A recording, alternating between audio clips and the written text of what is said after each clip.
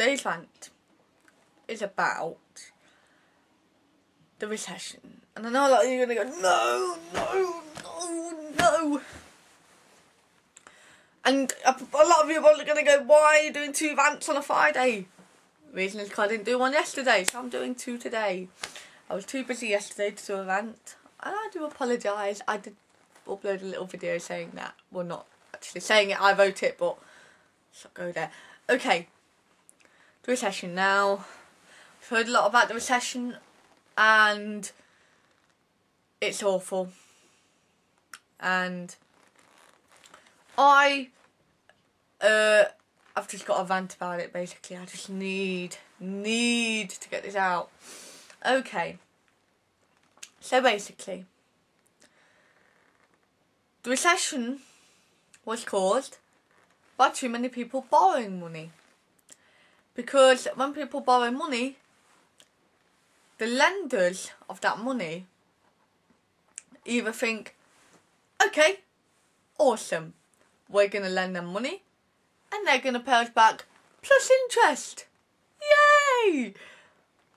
Or lenders are thinking, well, they might not pay us back because they don't look the type to have a lot of money, but we'll lend it them anyway because that means that we can get bailiffs to their door and repossess their house and possessions, and we'll still get our money in the end anyway. So either way, we win, win, win, win. And the borrower always loses. Okay. And then they lent like loads and loads and loads of money. Now, the way I'm trying to picture this is like a big, massive jam jar, about the size of a house. Okay? And every time someone says, right, can I lend some money from you? Can I loan it? Yeah, and money is put into that jam jar, and that money builds up and up and up and up and up over time, and then all of a sudden it reaches the brim and it goes and the glass just shatters, and the contents of the money that they've lent is just strewn everywhere, right? Because that money should have been going down, because people should have been being repossessed and should have been paying the money back naturally, plus the interest. So as the money's going up, right, it's also coming down because people are wanting to lend or loan the money, so that means that the money's going up because the lenders are lending it. But it should also be going down because bailiffs are knocking on the door and saying, if you don't give me the money for whoever, we're going to repossess your house and all your possessions, and we'll get the money anyway. So that means that they would get money from them. And then you've got the other people who are like, okay, I've got some money today, I'll just give this back to the people who lent me the £5,000 that I wanted. So even if they give them a fiver, like £5 coins, just 5 £1 coins just fall out of the jar because they've paid the money back. But so that's like a consistent balance, just up and down, up and down. Okay, but actually in effect what happens is this: the lenders lent and the borrowers borrowed, which is how they got their labels, their titles. But the lenders didn't do their job right in getting the borrowers to pay back, so the borrowers just borrow more and more and more and more, and can't pay it back. And the bailiffs probably knock on the door and say, right, give me the £5,000 now that you lent, plus the interest.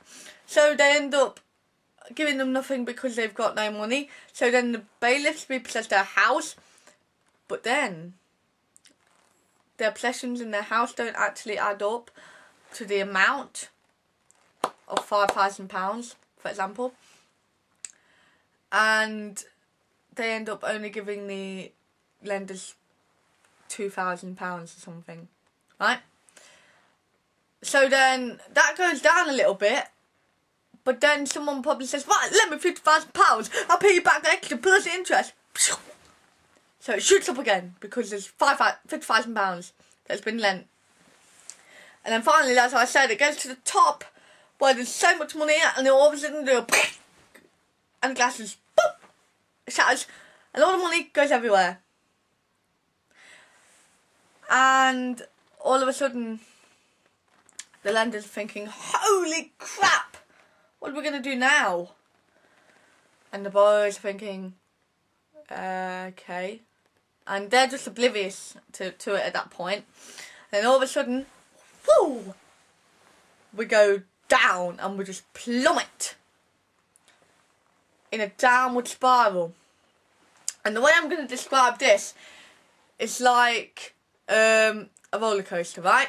Roller coaster climbs up and up and up in the hill, up a hill, and then all of a sudden it goes whoa, and it goes down, and everyone goes ah! Right?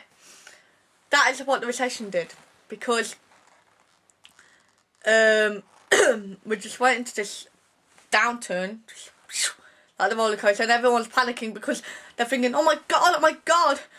The lenders are like, we shouldn't lend anymore. No, we're not going to lend anymore. And the borrowers are like, we need to lend more money. We've got no money. Whoa.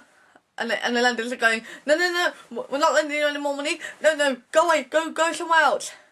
So everyone's going, I need money. No, I'm not lending you the money. Nah. And the rest of the world suffers as well because right, the banks won't give mortgages out. People are getting scared because they're thinking, oh crap, do I save my money in the bank or do I take my money out of the bank? In the end, they opt to keep their money in the bank because it's safer than stuffing it under your mattress and possibly getting burgled and having it stolen and not ever getting it back. In a bank, it is relatively safe.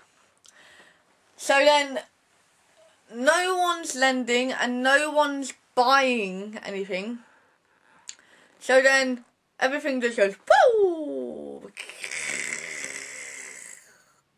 and just grinds to a halt. No car sales, no actual sales at all, except for essential things like milk and bread and eggs and everything you need to eat. So then the banks think, okay, we got ourselves into this mess, but we're still not going to lend. So what we're going to do instead is allow the consumer to pick up the mess. So to rebuild the mess. So what we're going to do is we're going to slice interest rates so that people start buying things again, because they're thinking, now, interest rate 1% is crap in the bank. I might as well take that out. And I'll stuff it under my mattress. Oh no, wait, I can't stuff it under my mattress because I might get burgled. So what else do I do with £100? Oh, I just spend the £100, yeah! And they just race off to the shops. Or that's what everyone thought. But still, everyone's like, no, 1% of interest. No. Not gonna budge here. So they sliced it again to 0.5%. And everyone's like, uh-oh. But they're still too scared to actually begin to buy anything.